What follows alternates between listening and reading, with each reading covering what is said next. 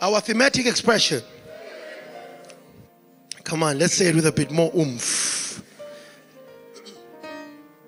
Our thematic expression. That's what I'm talking about. Let's greet the guys in the overflow there at the top. Let's say, what's up, yo? What's okay, Abangwel?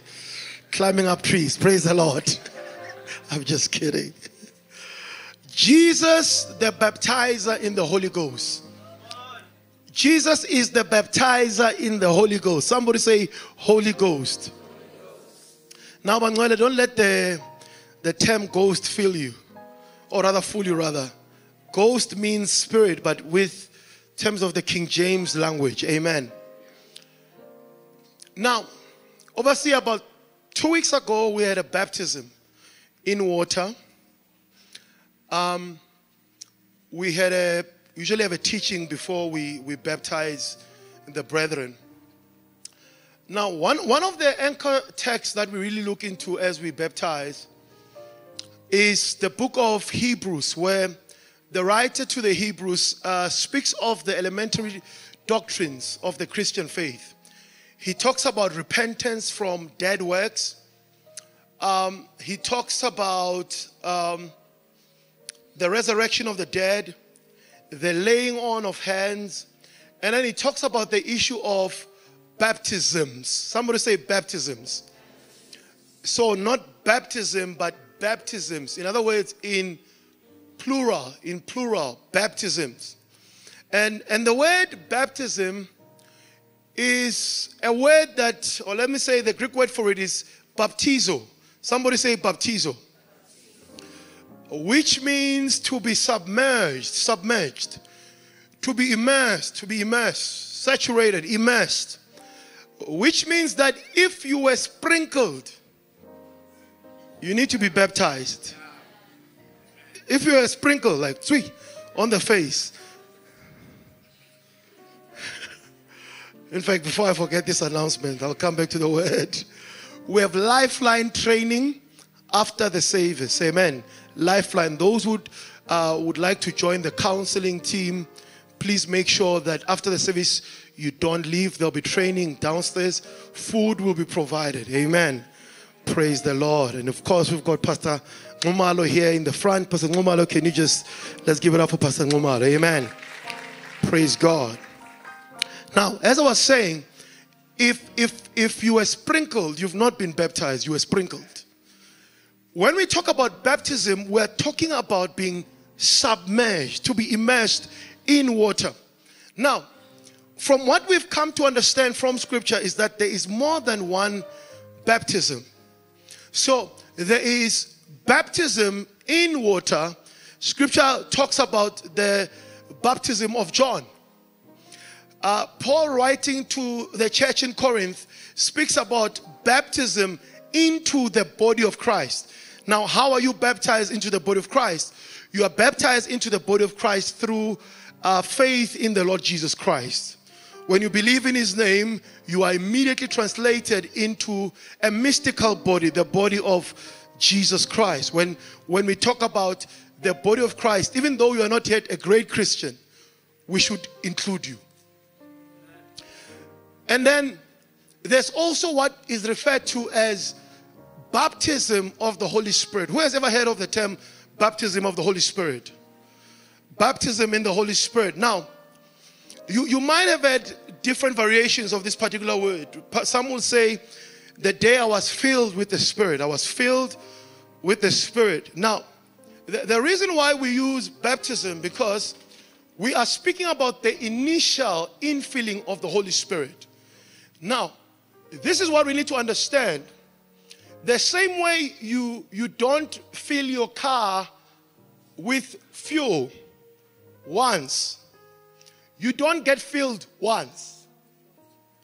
We need a refueling. We need a refill. Hence, we even have what we call midweek refill.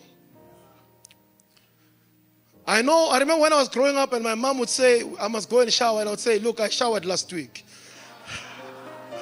I was still growing up.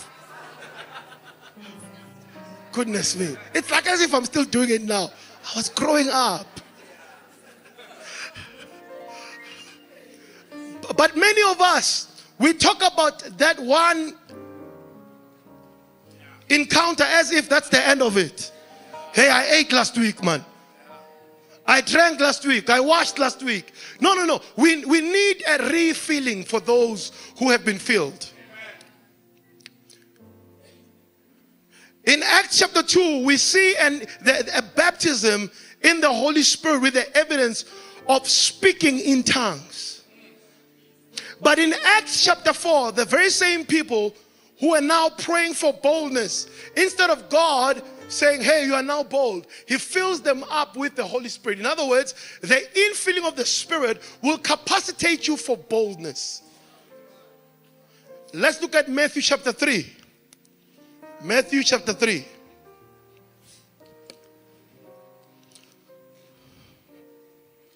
Matthew chapter 3. Verse 11. Matthew chapter 3 verse 11. I baptize you with water for repentance, but after me comes one who is more powerful than I, whose sandals I am not worthy to carry. He will baptize you with the Holy Spirit and fire. You see, Bangwele, the people who were baptized last week, I baptized them.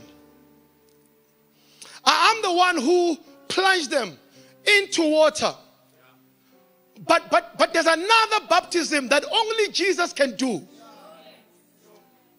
He says, he will baptize you with the Holy Spirit and fire. I'm about to make a bad example. Let's say there was a fire here. Do you know how disorganized or how much commotion would have in this place? You know there are some people who are afraid of the anointing of the Holy Spirit because they are afraid of the disorder that comes with it. No, there's fire here, Manuel. You know the way the gift of the Holy Spirit operates sometimes. Look at Acts chapter 2. When the Holy Spirit comes upon the believers, Paul had to make it, or rather Peter had to make an apology and say, these men are not drunk as you suppose. It's only 9 a.m. in the morning. Of course, he had not been to South Africa. 9 a.m. is late. Late. By that time, we're now just preparing to... He says, these men are not baptized as, or rather they are not drunk as you suppose. But no, what was written in the book of Joel has been fulfilled at your hearing. When God said, in the last days, I'll pour out my spirit on all flesh. Your old men will dream dreams and your young men will see visions. Your sons and your daughters will prophesy. But can you just realize is that when they were filled, the only words that the people knew to describe this phenomenon was that these people are drunk. Have you seen yourself when you're drunk? Okay. Have you seen other people when they are drunk? You don't get drunk, you know. Tipsy. No, I'm kidding. I'm kidding. You can be an introvert, but all of a sudden you want to speak to people on their face, like, hey, bro, go easy, man. But when some of the things that we do, we don't understand why we do them. I mean, why do I say why you do them? You know, I could say why you do them. Because there's a microphone. But something has entered me.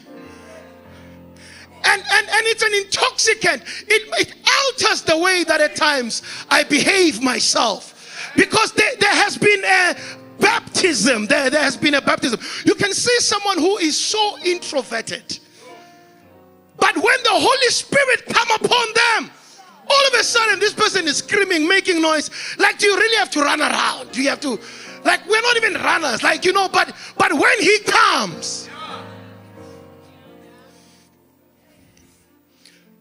I don't worship because I'm an introvert. Get filled. We need a drunk version of you. Hey, do not get drunk with wine wherein there's dissipation, but be filled with the Holy Spirit. So the issue is not drunkenness. The issue is what is.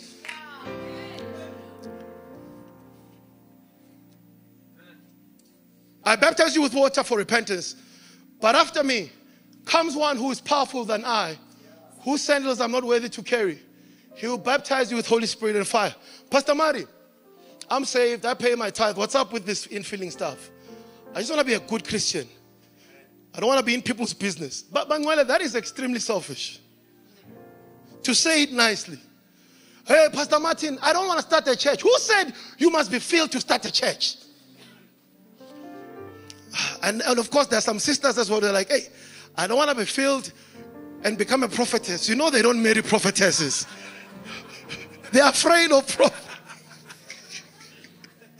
Like they'll marry us late because we are full of fire. Huh?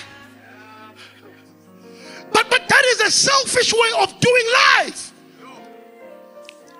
Listen to this. Listen to this. When God anoints you, He doesn't anoint you for yourself. He anoints you for other people. The Spirit of the Lord is upon me, for He has anointed me to preach the good news to the poor. There is someone who will remain in poverty and spiritual poverty because of the unanointed version of yourself. You're a good person, you're just not anointed.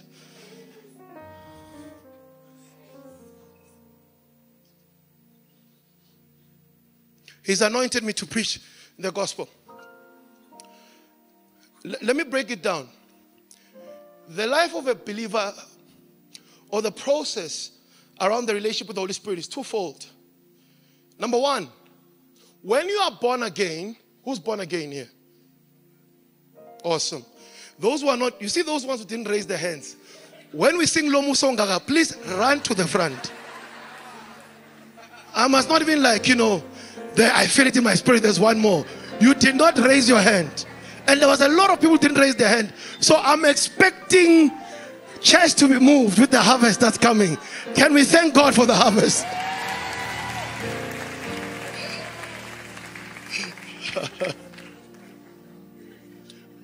When you receive Christ, you are born of the Spirit.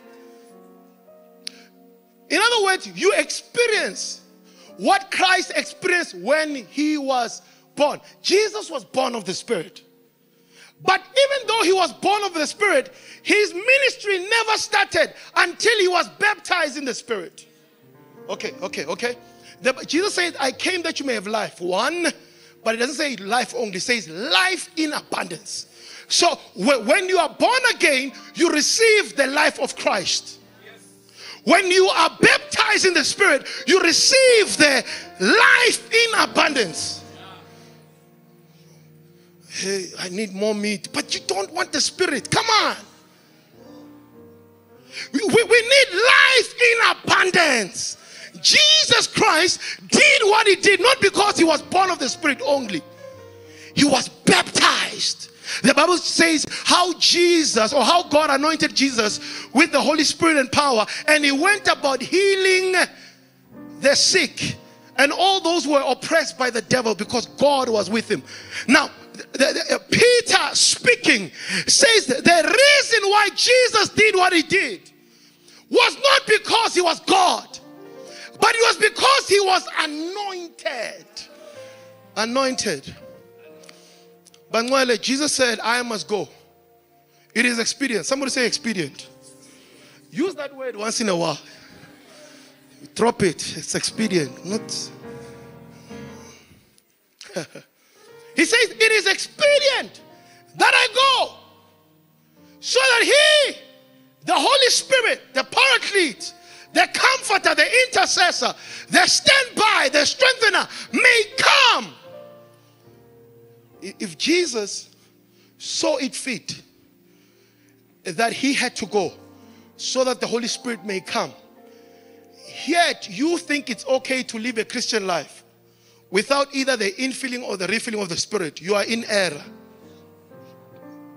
But one of the things we don't understand is this. Jesus says to the Pharisees, you err because you do not understand what? The Scriptures. But let's stop at that. And the power of God. Now, why do we only see error in the area of doctrine, But we don't see error in the area of powerlessness. One of the marks of the end times is that people will have a form of godliness, but not have the power thereof. But while we can debate all we like, but what we need are demonstrations. Because, I was even thinking to myself, the reason why Abazalwana go to Sangomas, they are scared that they won't marry because they do this type of things, is because they have not seen the power of God. But there's a generation of people who say, we have heard of your fame. We stand in awe of your teeth. Renew them on our day. Make them known in our time. There must be a demonstration. But those demonstrations will come when someone has been filled with the Holy Spirit. It's not enough to have the theory.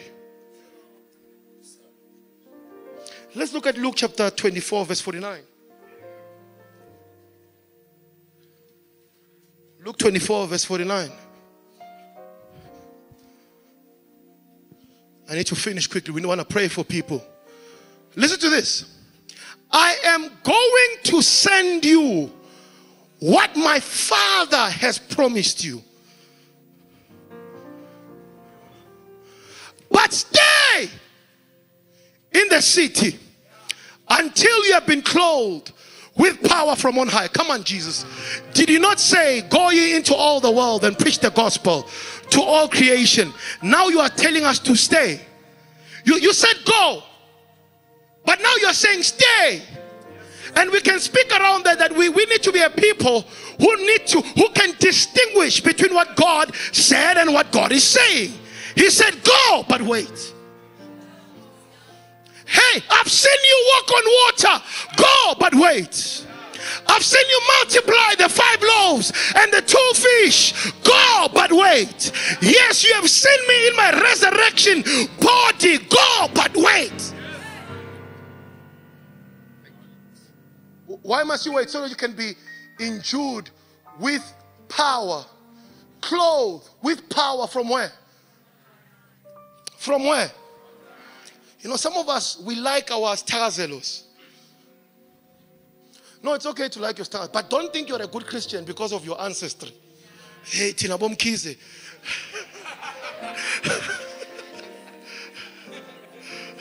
Okabazel. Otwabe.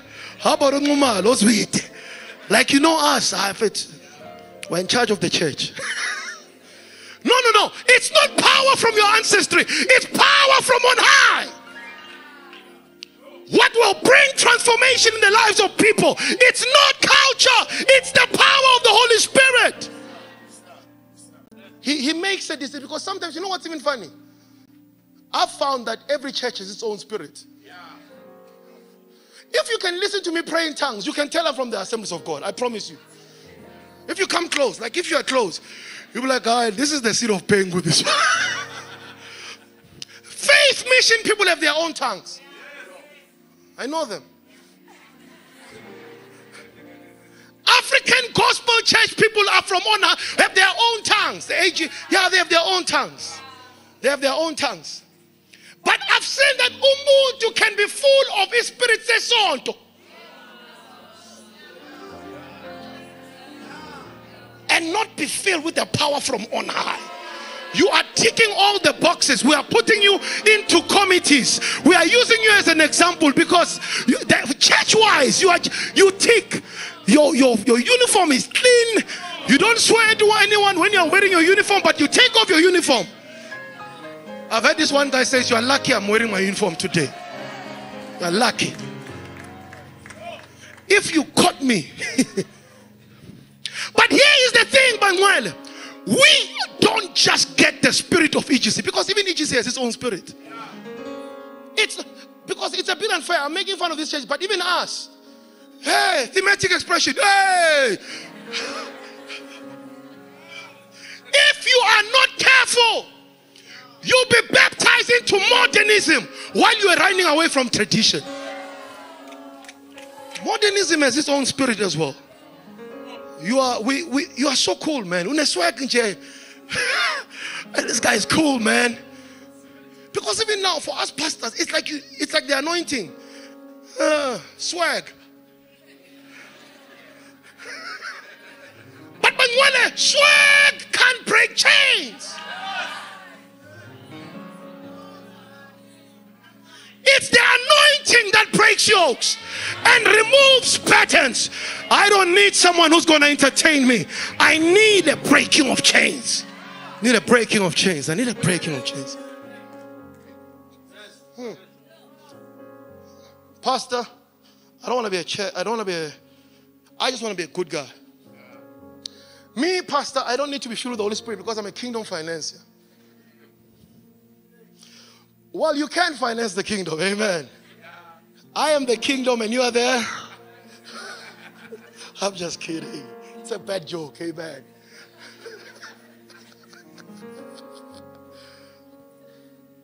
But here is the thing. Your number one calling is not to be a worship. Your number one calling is not, Marty, it's not even to be a preacher. And you know, there is nothing as dangerous as being a preacher. I'm telling you. Why? What do I mean? It's hard. You see, like we'll talk about, don't make your profession your identity. One of the biggest struggles we have as pastors is that we can't separate from the fact that the pastoral element is a function. It's not who you are. It's what you do. But here's the thing. Before there can be an apostle, there must be a disciple. Jesus said, number one, follow me. What do you do, number one? And I will what? Make you a fisher of men. But before you become a fisher of men, please be a follower of Jesus. Because there are people who have mastered the art of fishing, but they've never mastered the art of following. Follow Jesus. And that is to say, number one, I'm a disciple of Jesus Christ. You know what? You know what a disciple is? Who here is saying, I'm looking for internship? I'm looking for an intern. Like, I'm done with my diploma or degree. I'm looking for an internship. So when the disciples of Christ were the interns of Christ. They were interning not on how to be Christians, on how to be like Christ. That's another thing. You know you can grow in Christianity and not grow in Christ. There is no anointing to be a Christian. There's an anointing to be like Christ.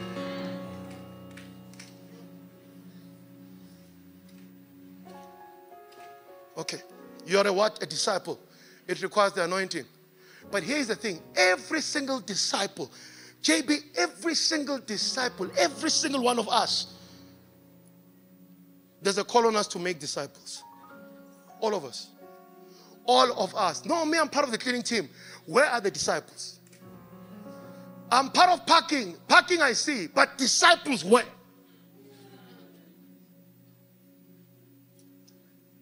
You know what that thing needs? Anointing. Do you see that you cannot afford to live a life unanointed? The lack of anointing makes you extremely selfish and self-centered. You think you are part of the bless me club. But when the anointing comes upon you, you become a blessing. A blessing.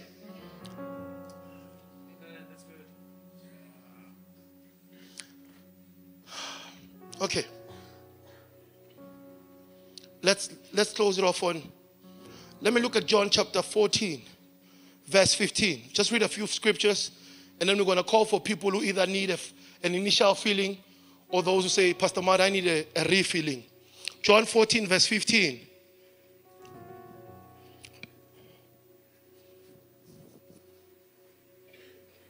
If you love me, keep my commands. Somebody say, Jesus' love language is obedience. Not this touch and... Young lions say, my love language is touch.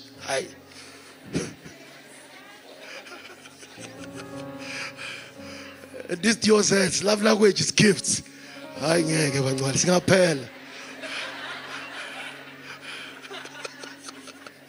Can we rest?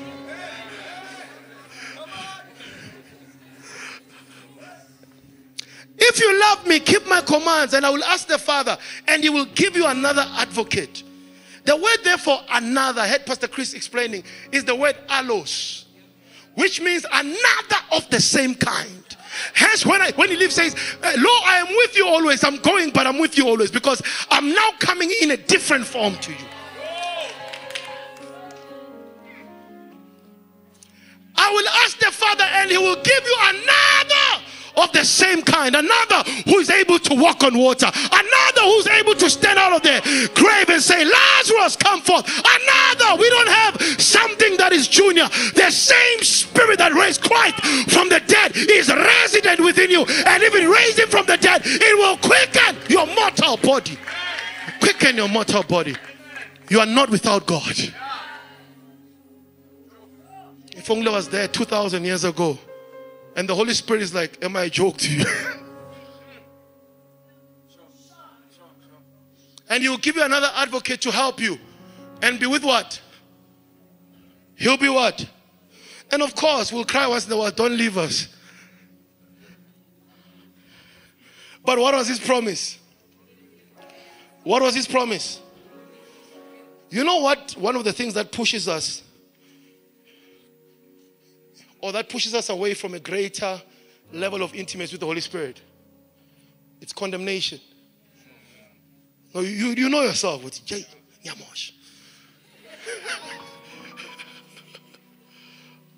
your track record. But God is saying, even if you leave, I'm here. I'm here. He's a covenant-keeping God. It's not a contract. He doesn't stay because you keep your side of the bargain. He stays because he has to be true to his own nature. Has to be true.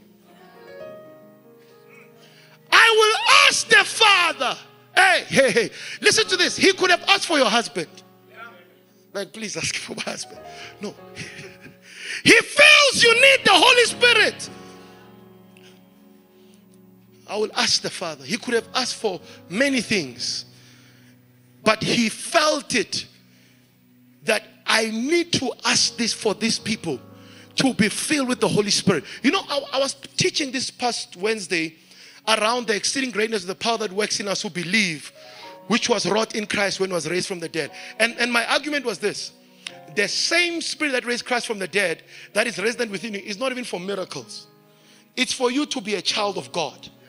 Think about it. Some of you are not happy with God. Like, hey, God, we agreed that at 25 I'd be married. And already, still, young lions, hey, hi, how you doing? Inbox, you know, that type of thing. And you're like, God, you failed me. But somehow you don't leave him. And the reason why you don't leave is not because it's your own intellect that's keeping you. It's the same spirit that raised Christ from the dead that is holding you and keeping you in the faith. That even when all your questions are not answered, you say, I will not leave you, God. I love you. I want to give you praise. You are trusting God for a baby. You still don't have that baby. But something on the inside of you say, stay. The devil, if he had his way, you would have left him a long time ago. At the end of the year, don't just thank him that you didn't enter into a car accident. Thank him that you are still a child of God. That's a bigger miracle. Hey, I finished my degree. If you backslid, when was the last time you said, Lord, thank you for keeping me in the faith? Because I know you said, Peter, Satan desires to sift you like wheat, but I prayed for you that your faith might not fail. We are not here because of our own doings. We are not here because of our tithing records. We are here because of the grace of God, finding expression through the anointing of the Holy Spirit.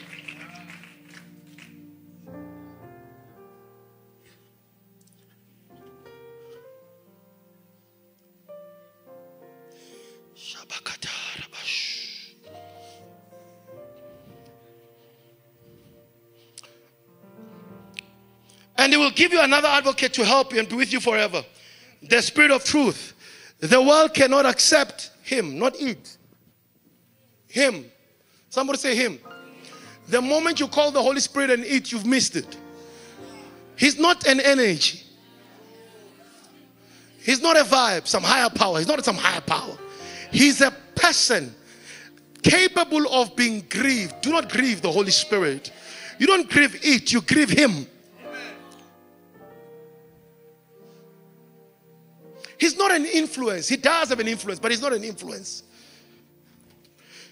John chapter 15, verse 26.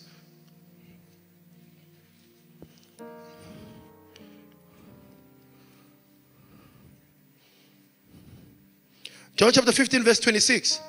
When the advocate comes, whom I will send to you from the Father. You know, this is another thing we need to get. What is the word that is used here? When the what?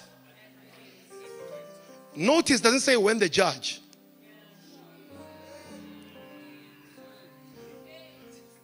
The Holy Spirit is for you. No, that's a scary thought for many people. The Holy Spirit is for you. He is a counselor, a master strategist, a master in the law. He is a high advocate. He doesn't lose a case. He is looking for ways in the law to make sure that you come out of it. He's saying, come on, God, the blood was shed for this one. The blood was shed. He's the advocate. Hey, he's an advocate. You know, the worst thing that can ever happen to you, and please don't hear me the wrong way. We might have state prosecutors here. We love you. Amen. When you get a lawyer from the state, it's not good for you usually.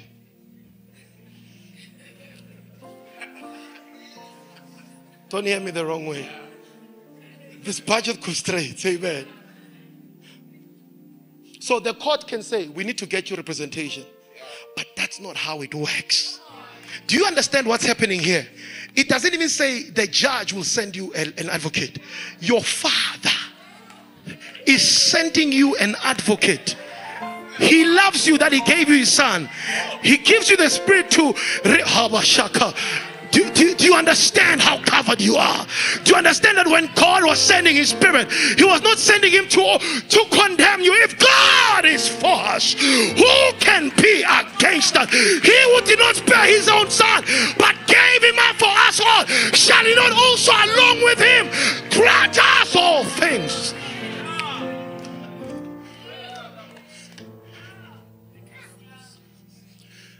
If you were saved by his death, how much more by his life?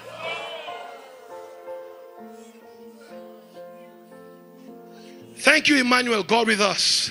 But what about God in us? Oh, the universe of universe cannot contain him. But somehow he says, let me dwell in the regenerate spirit of this one. Hey, come on, somebody. You are loved. The Spirit is a sign that God loves you. The book of Ephesians, it says that he's a deposit of what is to come. He is saying, I came, but I'm coming back again. You need the Holy Spirit in your life. Hey, I'm a Harvard graduate. It's not by might, Harvard graduate, nor by power. I went to St. Stephen's. I went to Michael House. It means very little in the things of God. What we need is the Spirit of the Lord. The flesh profited nothing. It is the Spirit that gives life. The life, the words that I speak are spirit and they are life. When the advocate comes, whom I will send to you.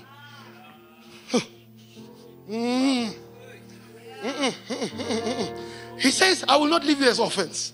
But the release of the Spirit is God saying, I'm not an absent father.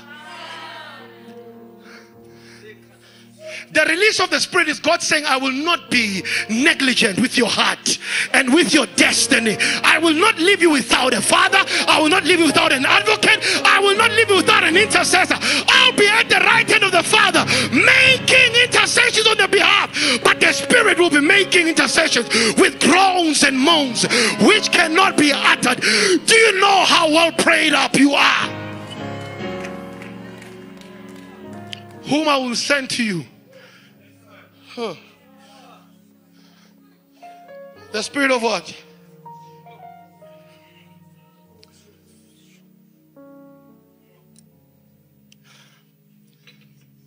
Let's stand up.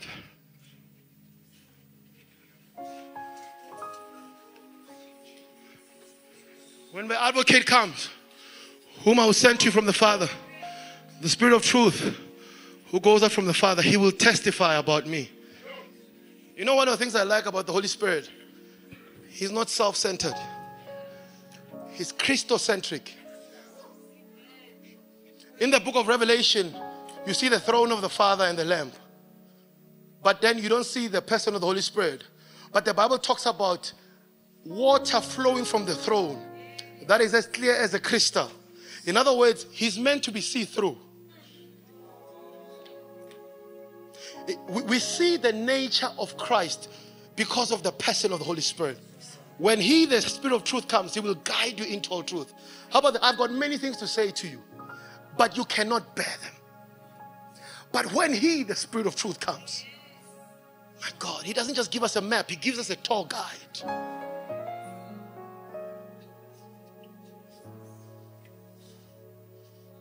I want to pray for people who are going to receive the Holy Spirit. And for those who need a refuel, don't even act funny or act proud. You need it. You need this. There is a river that maketh glad the city of God. There is a river. You need to drink from that river. You need to drink from that river. Have you ever drunk from that river? Have you received the life in abundance? Have you received his Spirit? God is calling a people who are saying, I want to be useful to the kingdom. The anointing in me for me. The anointing upon me for others. There are people who will benefit. There are prophetic people that God is raising up in this place. But it will need a stirring up of the Spirit. There are preachers that must come out of this place. There are financiers. There are creatives. There are innovators. There are entrepreneurs. Because listen to this. The anointing, when it comes upon the life of the believer, it doesn't just make us fall. It makes us stand. It makes us creative. It enables us. The spirit of wisdom, the spirit of understanding, the spirit of knowledge, the spirit of counsel, the spirit of the fear of the Lord, the spirit of power, the spirit of the Lord. The Bible talks in the book of Isaiah chapter 9 about the 7 spirits of God. The Spirit of God makes you absolutely versatile. Some of you, the breakthrough you need in your workplace is a new anointing. You need an oil change. Oh, come on, somebody. Did Jesus not say, wait, tarry in Jerusalem until you be endued with power? Come on, when you wait upon him, you're not wasting.